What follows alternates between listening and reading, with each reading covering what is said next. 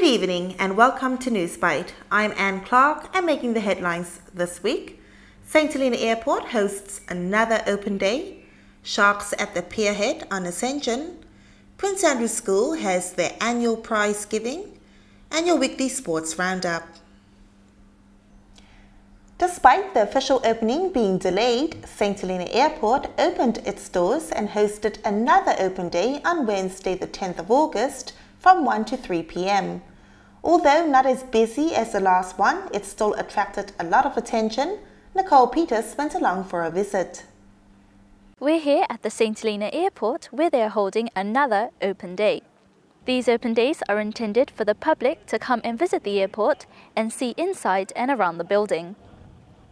Although the airport is now fully functional, there is still ongoing construction works outside. The inside of the building, however, looks completed and ready for the arrival and departing of passengers. I am stood behind one of the 3 check-in desks where departing passengers will check in their luggage. From here, luggage is rolled through to the baggage handling area, ready to be loaded onto the aircraft. The land side of the airport has a spacious open plan, providing lots of available seating, as well as a bank kiosk and a gift shop. The departing lounge has a small cafe area, and there is also a fully stocked shop selling items from confectionery to St. Helena crafted souvenirs. The building is also equipped with a disabled lift, which can carry up to 400 kilos. The clear glass elevator allows easy access up to the first floor. As well as a gift shop, any banking kiosk downstairs, the airport is also fully equipped with a restaurant and viewing area. Visitors are able to sit down and relax in the comfy lounge area while admiring the view of the runway. The upstairs restaurant even has a children's play area outside. On flight days, families and friends can come here to the covered viewing area just outside of the restaurant to watch the incoming flight.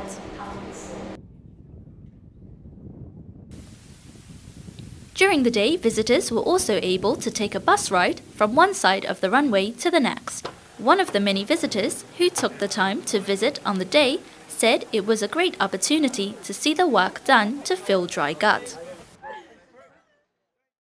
King and Queen Rock is a landmark that surrounds St. Helena Airport, and in recent weeks, speculation has risen as to whether or not the landmark will be blown up to help alleviate wind shear.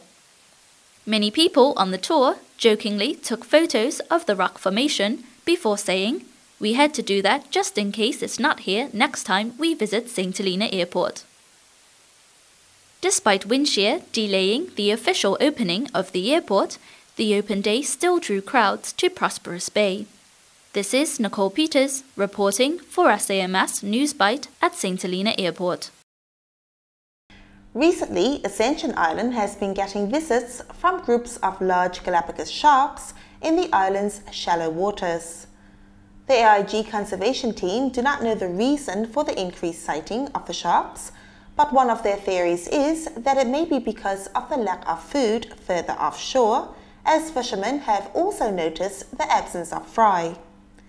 The team is hoping that the tracking devices which have been deployed on 11 of the Galapagos sharks and 2 tiger sharks will give information about the movements of the sharks in more detail and help them make informed decisions about Ascension's marine zones.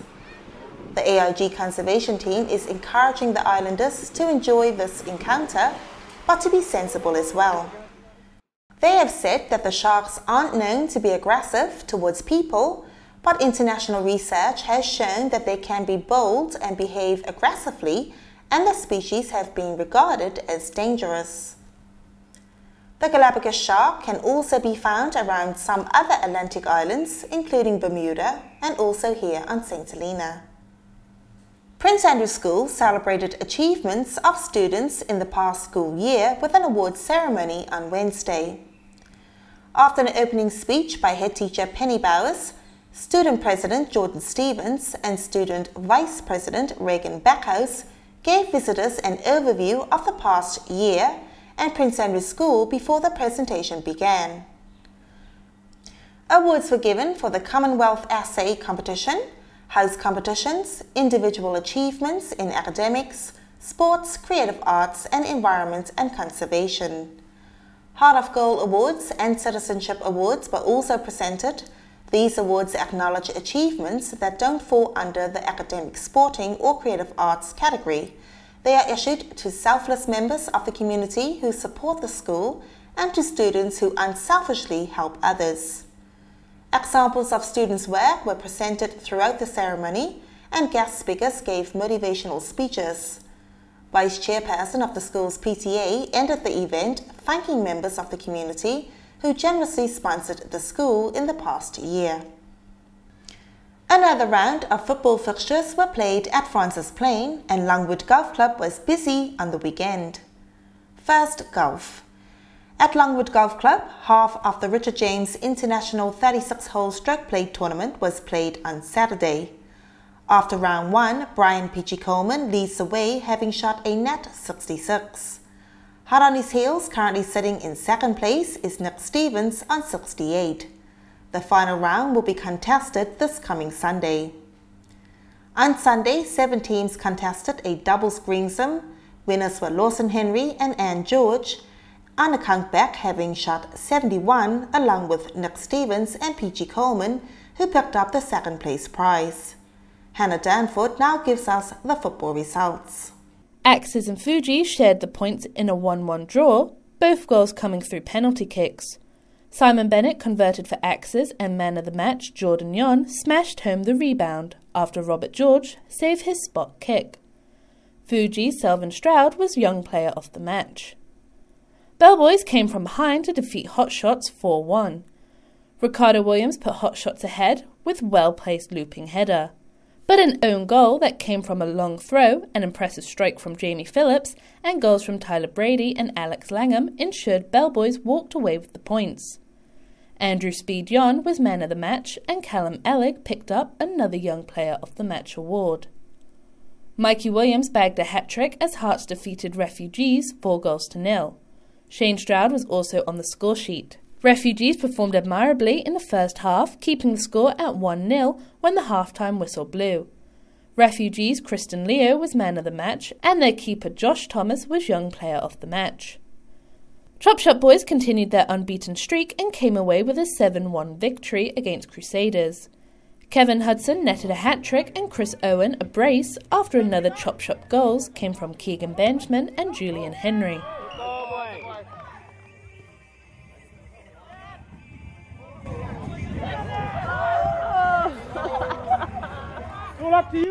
Dane Wade converted a penalty kick to give Crusaders a consolation goal.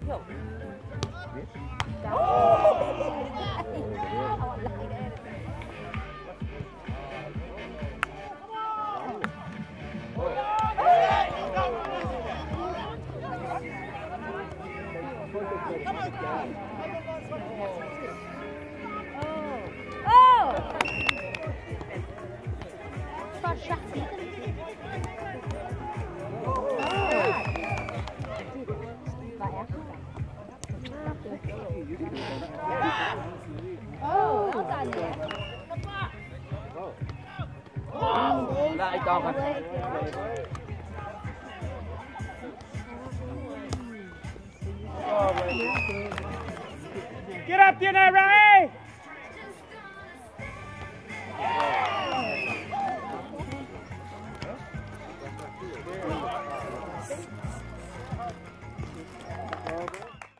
The final match of the weekend saw Rovers victorious against Wolves. Rovers netted 7 times and Wolves once.